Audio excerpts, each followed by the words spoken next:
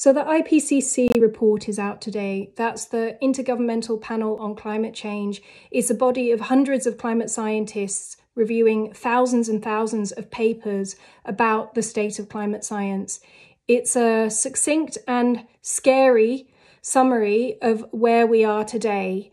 The scientists are basically saying with this report, if you read one thing this decade, read this. The news isn't good.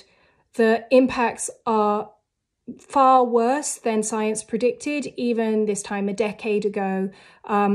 Impacts are just rolling out far faster, are being far more harmful to communities on the ground, especially the people who have done the least to cause the climate crisis.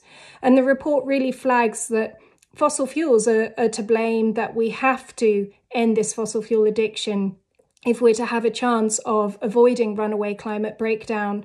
The report flags that techno fixes like carbon capture and storage really are actually a major gamble because they may never work and they're likely to cause a lot of harm in terms of land grabs and conflicts over food security and ecosystems. And really, we need governments to be much more courageous in pressuring fossil fuel industry to change and making those changes happen.